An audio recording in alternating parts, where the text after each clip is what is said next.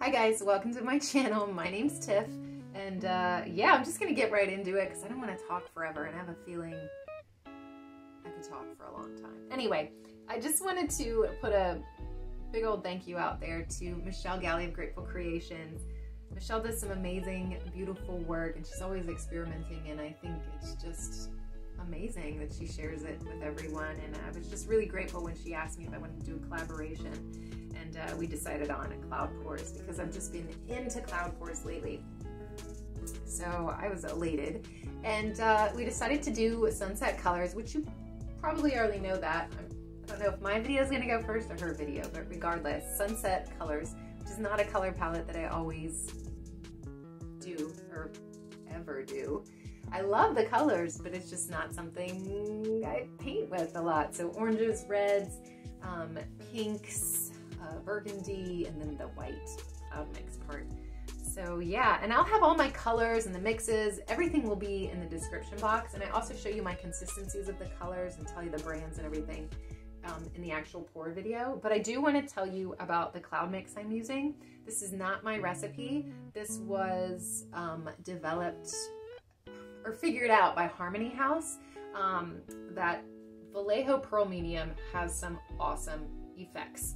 So in this specific video, my mix is 1 part Titanium White Amsterdam tube paint to 1 part of the Vallejo Pearl Medium, and then 2 parts of American Floetrol. And there is a little bit of water in there, but that's really just to make sure that my colors and the white are all really similar consistencies.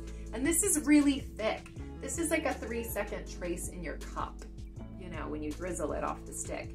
So it's a 3-second trace, nice and thick paint. That's what I like. And what's awesome is Michelle, I think her mix is a lot thinner if I know what cloud mix she's using. It's usually much thinner. So you have 2 different options. You know, if you really like thin paint, you can totally do Michelle's. If you like thick paint, you can try this Vallejo Pearl Medium. So yeah, so you'll have to let me know what you guys think. And I don't want to keep talking too much longer, but thank you again for being here.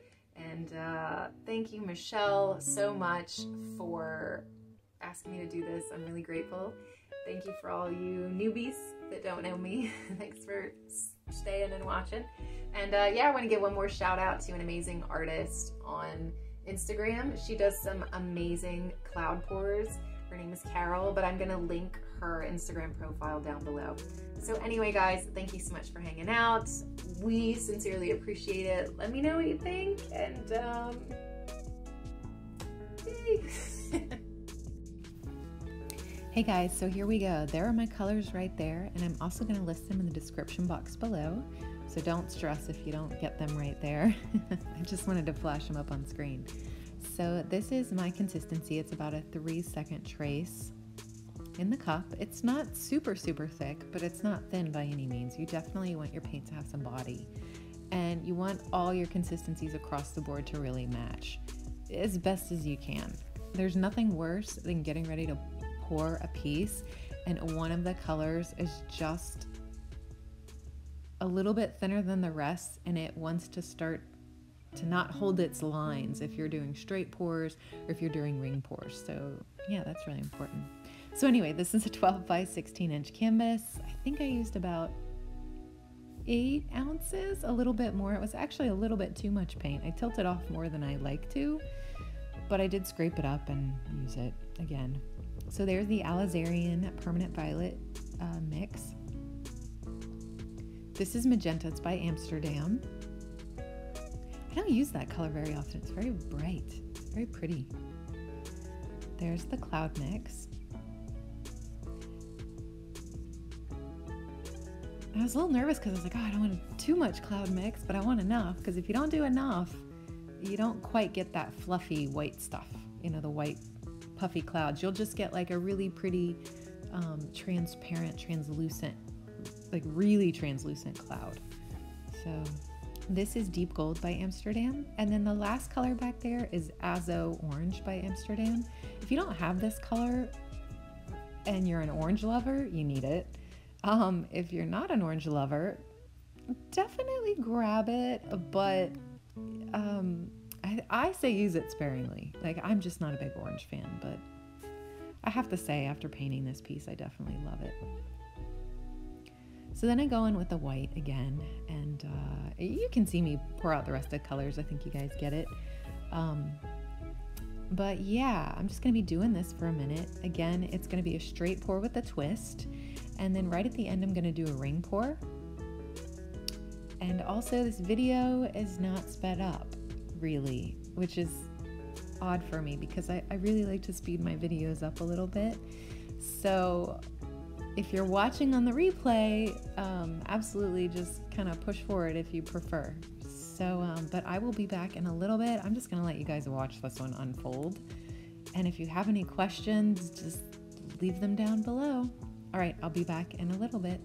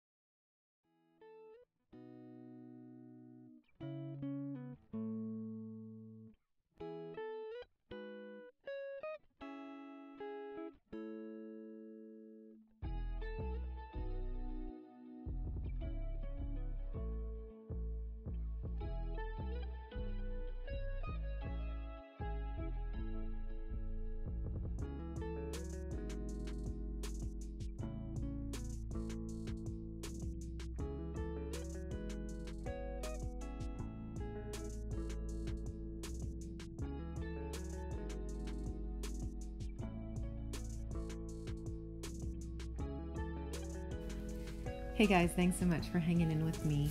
You know, like I said, I normally speed my videos up, so this is new for me, letting it just kind of play out.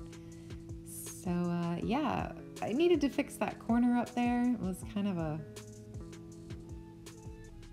looks way worse now with those colors up there. I don't know what I was thinking.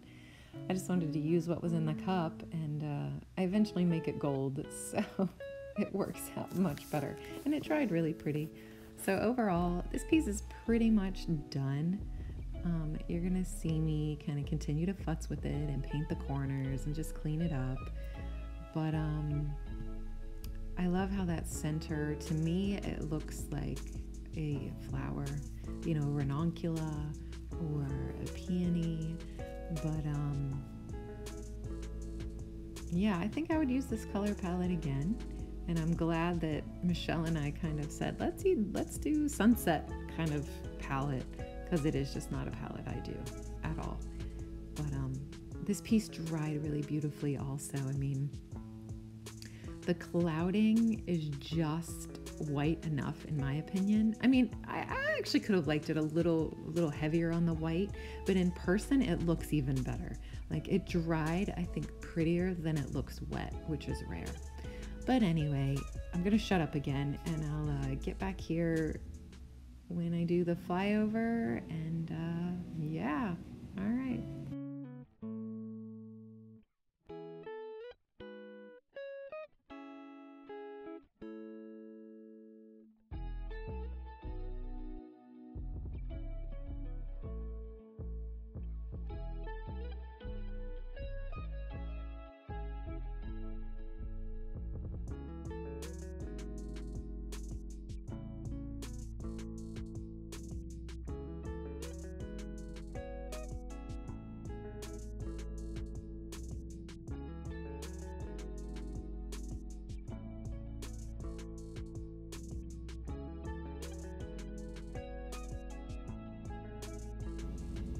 Hey guys, here comes the flyover, so you can really just see up close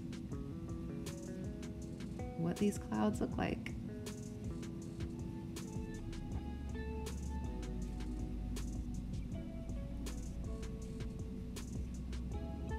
I really do love the color palette, and I'm excited to, you know, varnish this in a few weeks. I mean, because that gold veining, I love that corner. Oh, it was pretty.